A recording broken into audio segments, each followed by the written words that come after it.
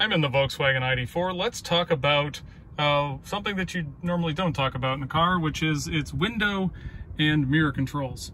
Now, there are two window switches, which immediately is weird because this is a four-door car with four windows to roll down.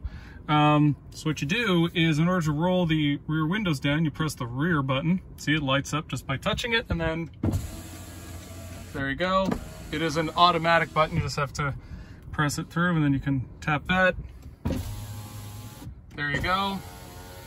Okay, now let's talk about mirrors. Now, normally in a car, you'll have a little switch that, goes between left and right, or as Volkswagen and Audi did for years, the actual toggle here can go left and right, click through it. That's kind of how this works, but it does rely on the little light behind it. See how it lights up there, and then you go over here and it lights up there. Okay, here's the problem with that.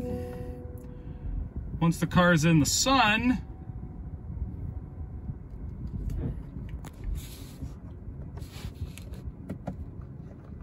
you cannot see the light anymore.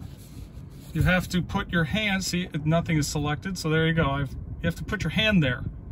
And ditto with the rear button, because that's gone now. You can't see if you've selected anything. You can kind of hear it, but you don't know which it is. See, again, you have to cover it. See, rear's not selected. Imagine doing that while driving. Not great.